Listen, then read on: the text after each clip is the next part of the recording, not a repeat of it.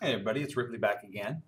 So I want to discuss an issue that may be sort of, I don't know, niggling in your brains here a little bit as far as tangential um, surfaces, spaces on curves. All right. So we have tangent lines to curves, which we dealt with back when we were talking about Cartesian plane functions. And that was pretty easy to get our brains wrapped around, right?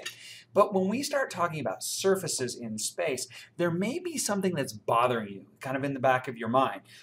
In the last section, we talked about what partial derivatives were and how they were created and their behavior.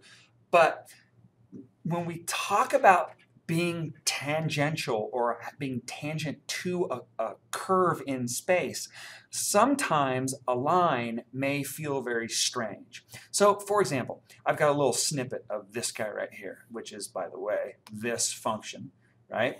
If I've got a function z equals f of xy, where z has continuous partials, which just means I can take continuous partials, just means I can take derivatives, partial derivatives of z everywhere, right, without having any jags or spikes or anything like that. All right, so we're going to start with this. So suppose I've got this guy. So in other words, take partials wherever you want, knock yourself out. Now, I grabbed a little snippet. So let's just play. I don't want black. Give me blue. All right. Let's say that we're talking about that point right there on the curve. Go away. That point right there on the curve.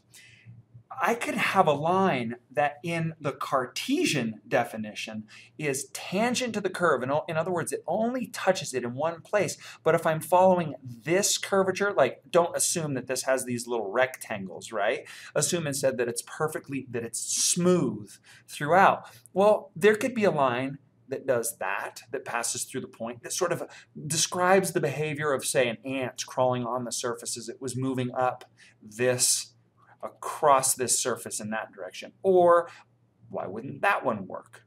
Or why wouldn't that one work? Or why wouldn't that one work? And we knew from the partials, I could actually cut this along the x-axis or along the y-axis and get one of the lines that was tangential to this curve, right? We know how partials work now. So what may be bothering you is, wait a second, there's an uncountably infinite number of derivatives here. So if I've got an uncountably infinite number of derivatives, that means that the quote-unquote derivative in the classical Cartesian sense of the word, that's not even defined at that point, and therefore it wouldn't be defined at any of these points. So how do I deal with that? When I go from Cartesian space to space, right, from R2 to R3, well, you probably are kind of getting by now that a line's not going to do it. If in 2 space we use a one-dimensional thing called a line to describe tangential behavior, what's your intuition say about 3 space? What should describe it? Well, the answer is, just as you would think, is a plane. And what we have is this tangential plane that's going to hold all of those lines. All of those lines will live in this plane. The best part is they're super easy to calculate. It's amazing. It's frightening how easy it is. Not only are they easy to calculate, but all of the things that we did in 2 space, like differentials and linearizations of curves, we can generalize very easily to 3 space. All right, so let me show you what these things should look like first and foremost. Over here, look at that bad boy. Just like we would expect, right?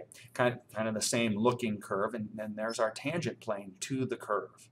All right. And once I've got a tangent plane to the curve, I know that this, if I want to figure out tangents in x's and y directions on this curve, it's relatively easy to figure out. I can also figure out normals by doing things like cross products, things of that nature. All right, so let's get down to the nitty-gritty. I'm going to give you the equation for this, which is, it's so simple, it's fabulous. It's very elegant. All right, here we go. I'm going to find the equation of the plane tangent. So we're going to find the plane tangent to f of x, y at some initial point, x naught, y naught, z naught. Right? Now, bear in mind, remember, we have equations of planes. We dealt with these, right? It's ax plus by plus cz plus an arbitrary constant, not an arbitrary constant, but a constant d equals 0. That's one way to put it. So if I want to figure this out, oh my God, it's so simple. It's fantastic. I simply go z minus z naught, right? About my point. And this guy is going to be equal to the partial derivative of x at x naught, y naught, right? Remember how partials are done. I don't care about z, right? Because I fix a value, I plug it in, and off I go. Times x minus x naught, just as you would expect, plus the partial of y at x naught, y naught, times y minus y naught. And I'm done. Isn't that amazing? It's so simple. And it makes total sense. What does this look like? Just take a second and look at it. What's it look like? It looks like the point slope.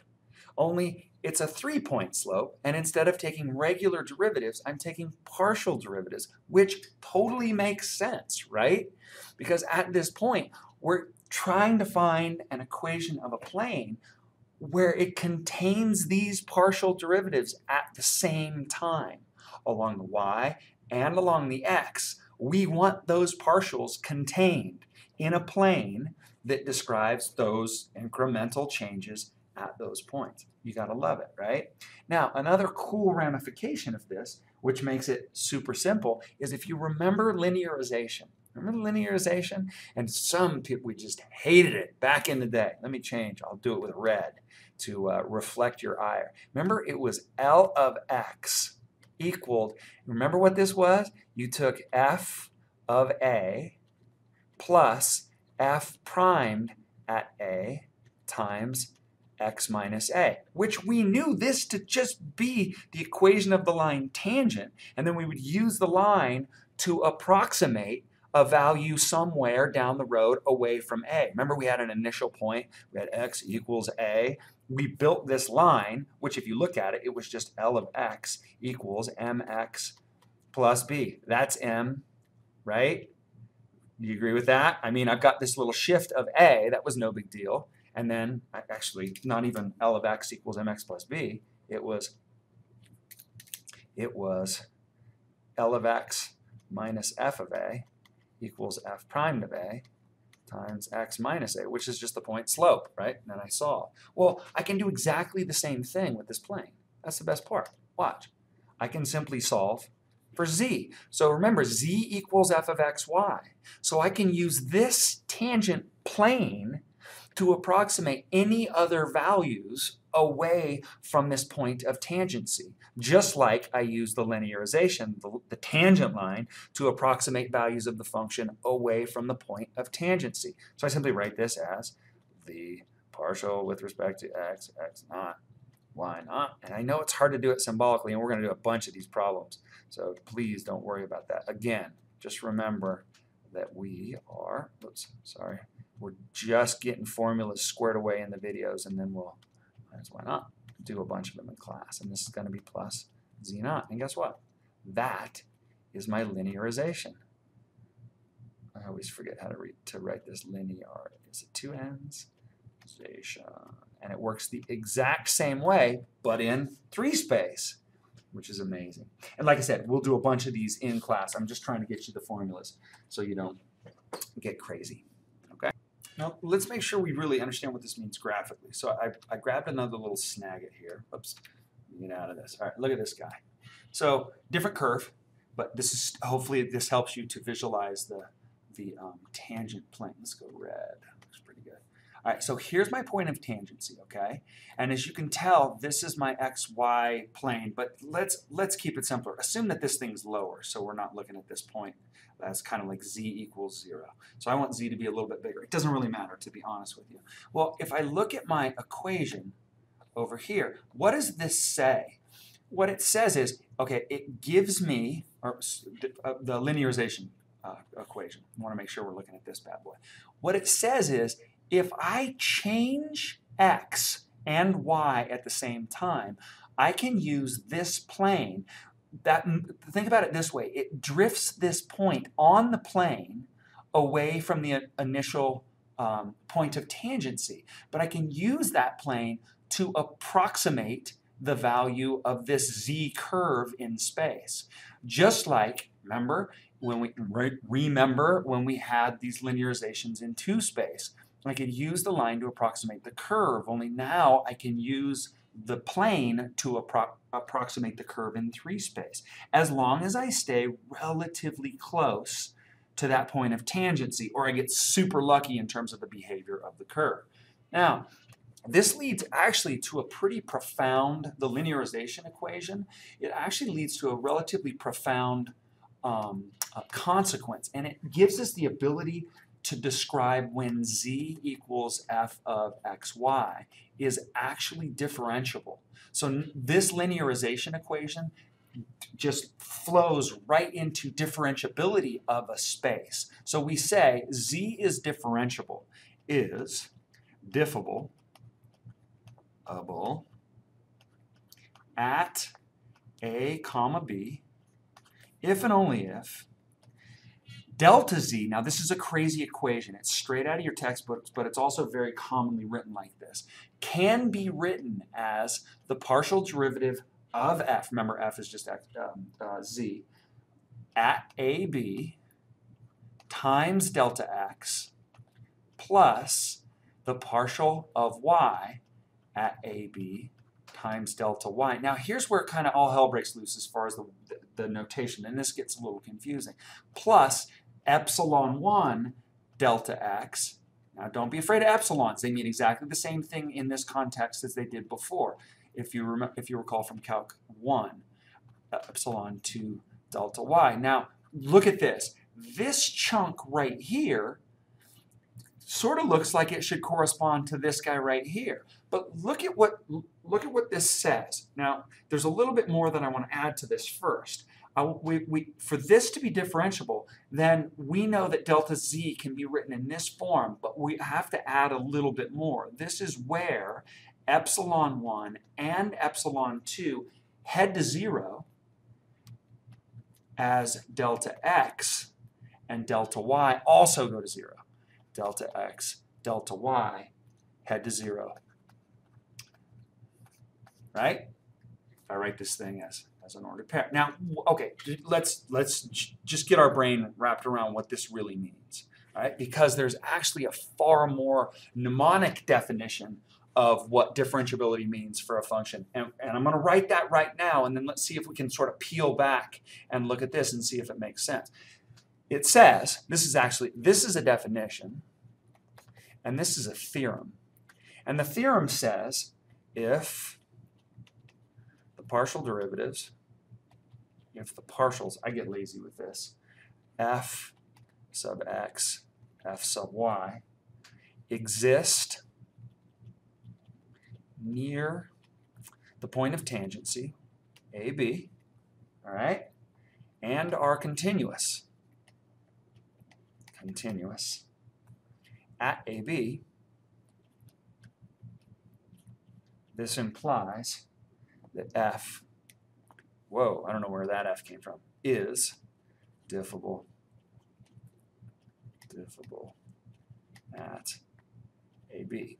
And then we can extend that to f being diffable everywhere if this is true for every point in the domain, in the plane, in the Cartesian plane xy, where we're grabbing our ABs from. Remember, we grab AB from r squared. All right, so let's read over this guy, and then let's see why this definition leads to this theorem. If the partials fxy, or the fx and fy exist near AB and are continuous, so if they are close to it, now what does that mean? That really means that the linearization works relatively or arbitrarily close to AB, right? Because we built this linearization based on the partials. So if the derivatives exist, the partials exist close to AB, arbitrarily so, and are continuous. In other words, I can actually take them at AB. If I can't take them at AB, this entire thing falls apart. Then that implies that f is diffable at AB, which means the linearization works. If the linearization works, then the curve itself has to be differentiable. And I know that that feels a little bit circular, but if you really dig down into it, just look at the theorem. That basically is what's got to happen. I got to have these partials working arbitrarily close to AB and the derivative to actually exist at AB. Otherwise, this equation falls apart. And then this is just sort of, it talks about this change in Z using the linearization to approximate the change. And then this notation right here should feel familiar. As I shrink delta x and delta y, then this epsilon, these little epsilon changes in x and y should shrink to 0 as well. Yeah, I know. This notation makes my head spin too from time to time. All right, so anyway, now at least we have our definition of differentiability of z equals f of xy. Now hopefully you remember linearization from Calculus 1. And hopefully you remember that there was something that followed that was in the same section in 2-space, in the Cartesian plane, called differentials. It was in the same section, differentials, and it was actually more elegant than the linearization. If you recall, dy over dx equaled f primed of x, and that led algebraically to dy equaled f primed of x times dx, which, if you look closely, it was just an algebraic separation of the derivative, and out popped this guy. Right? Remember how this guy worked? If we wanted to figure out the overall change in y based on a change in x, we just took the change in x, we multiplied the derivative at the, or multiply it by the derivative taken at some value x equaled a, and then dx represented some a, like delta a, right? You know what I mean. Some change in that value, delta x. Okay, I guess I shouldn't write it as delta a. That's stupid. Let's write it as delta x. So watch. I can build that just as easily in 3-space.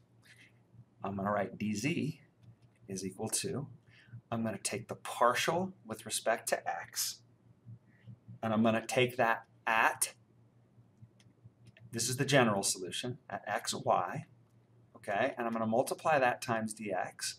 All right, that's going to actually be a hard dx. It's not a partial dx. And this is going to be a hard dz. It's not going to be a partial dz because we're looking for actual changes.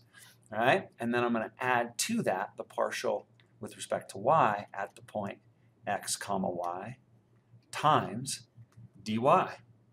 It falls right out. That's what partial derivatives give us. They give us the ability to build these really cool equations that we can then use. Now, if you look really close, if I think about this as delta z, and this as delta x, and this is delta y, right? Then look over here.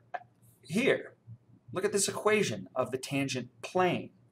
This is just a restatement of this.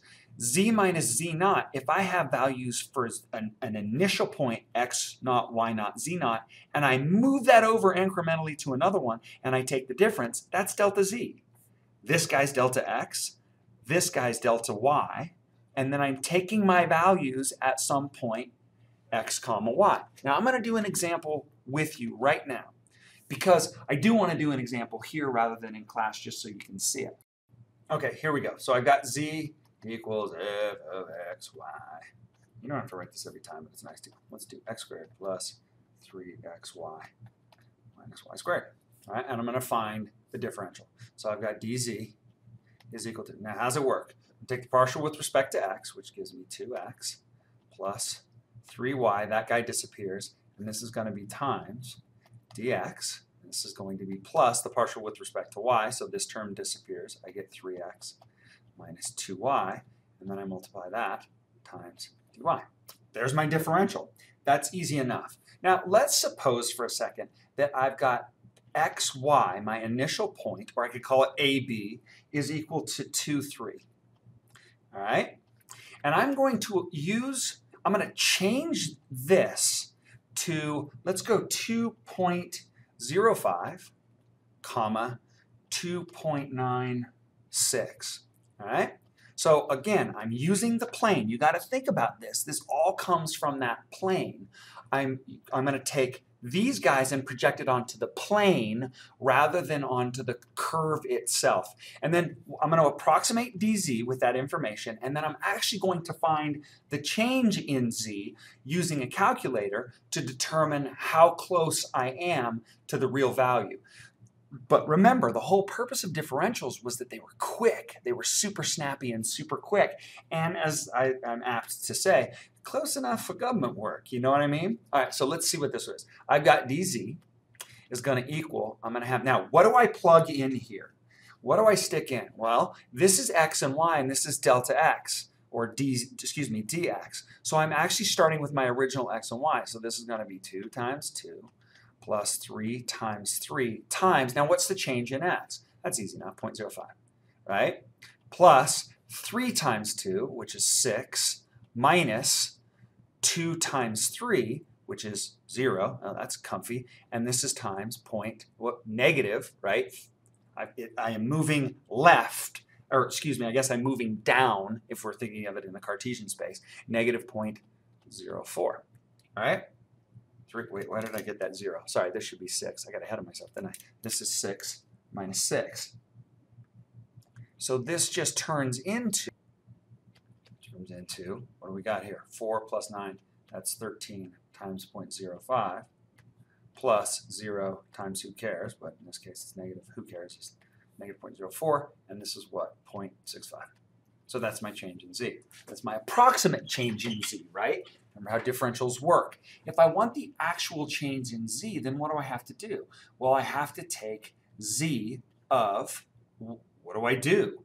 Well, I'm going to have to go, let's see, change in z, where are my points? There are my points right there. I'm going to take z of 2.05, comma 2.96, and then I'm going to have to subtract z of 2, comma 3 from that. And what do I get? Well, I'm going to sort of cook this thing up. What I end up with is approximately, you could plug it in, but I've got it in my calculator, so I'm being a little bit lazy, 0.66449. Look at that. That's pretty good, right? Close enough for government work. But notice, we're talking about incrementally small changes, just like we were talking about them in 2-space. I hope you're starting to appreciate the theme, particularly with these topics, with functions of multiple variables. All we're doing is generalizing from the plane into space. Now, there are some marked changes that happen in that generalization, like lines become planes. That's a far more complicated thing to deal with than just a line. However, if you can get in that space and you're confident with your Calculus 1 and your Calculus 2, this part of Calculus 3 in particular, it should be pretty straightforward to. It's just formulaic. All right, thanks for your time and attention. Thanks for listening, and I'll see you.